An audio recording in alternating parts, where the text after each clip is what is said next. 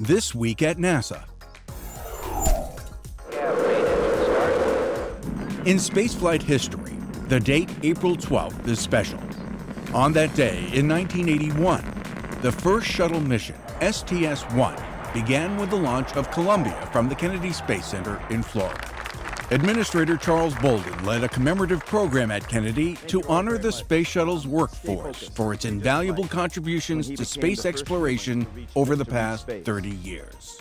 I want to thank each and every one of you and the many others in the shuttle workforce over the years for your significant contribution to this tremendous American accomplishment.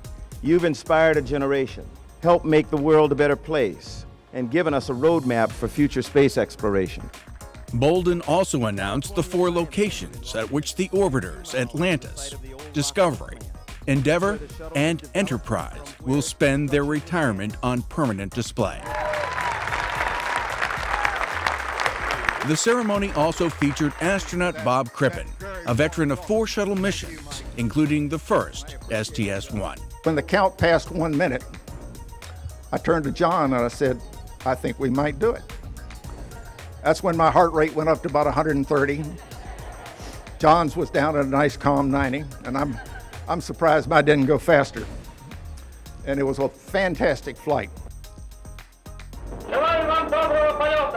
April 12th is also the date on which cosmonaut Yuri Gagarin became the first human in space in 1961. NASA dignitaries helped mark the Gagarin spaceflight's 50th anniversary at several events in Russia. International space officials gathered in Moscow for a gala at the Memorial Museum of Cosmonautics. Among the attendees were retired NASA astronaut Tom Stafford and Soviet-era cosmonaut Alexei Leonov. They remain close friends more than 35 years after serving together on the Apollo-Soyuz test project, the first joint mission between the one-time Cold War adversaries. Also in Moscow, a golden anniversary extravaganza was staged at the Grand Kremlin Palace.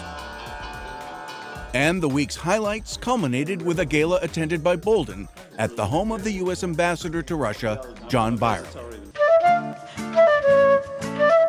One final anniversary note: NASA astronaut and avid amateur musician Katie Coleman blended the melodic sounds of her flute with that of musician Ian Anderson, founder of the rock band Jethro Tull.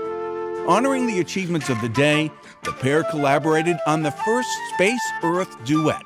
Coleman and Anderson played a portion of Beret, a song that Jethro Tull played during its 1969 U.S. tour, as Neil Armstrong and Buzz Aldrin stepped onto the moon.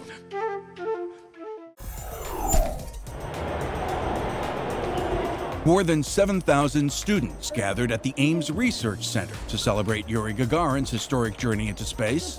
The 4th through 12th graders engaged in hands-on learning activities, explored interactive exhibits, and talked with scientists, engineers, and technology experts. They built and launched rockets, drove a replica of a Mars rover, and played instructional games designed to inspire the next generation of explorers.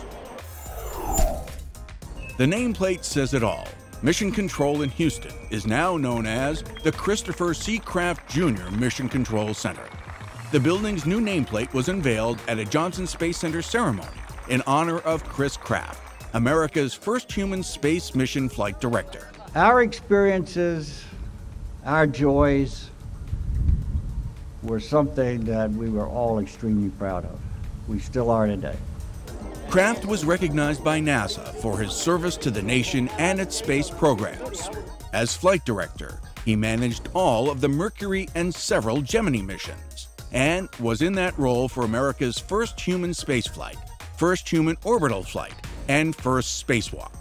Kraft was also one of the designers and implementers of the Mission Control Center, the heart of all NASA crewed space missions. I don't think any of us appreciated what we were up to, where we were going, what it was going to result in, the impact on the country, the impact on the world.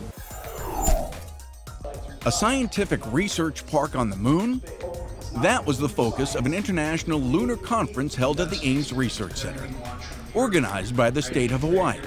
The workshop gathered pioneering thinkers from across the U.S. to seek new ways nations can collaborate in space exploration and development.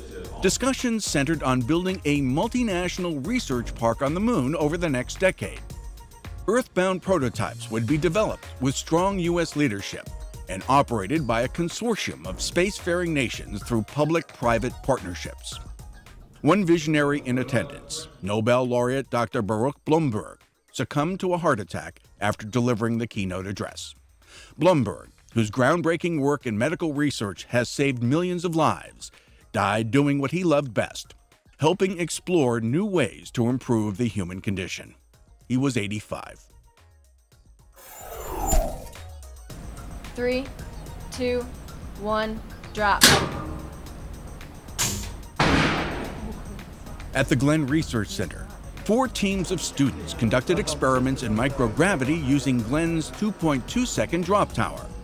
The science competition, called DIME for Dropping in a Microgravity Environment, had each team drop test an experiment in the tower, considered a gateway to space. Exploratory testing of many of the microgravity experiments on the Space Shuttle and the International Space Station were conducted on Earth in the drop tower.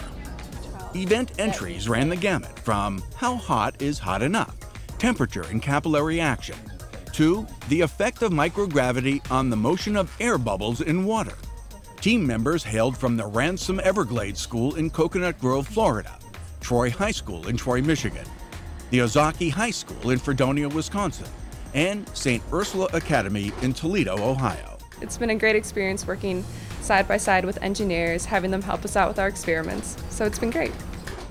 DIME and other educational endeavors of NASA's Teaching from Space program help the agency attract and retain students in science, technology, engineering, and mathematics, the STEM disciplines critical to space exploration.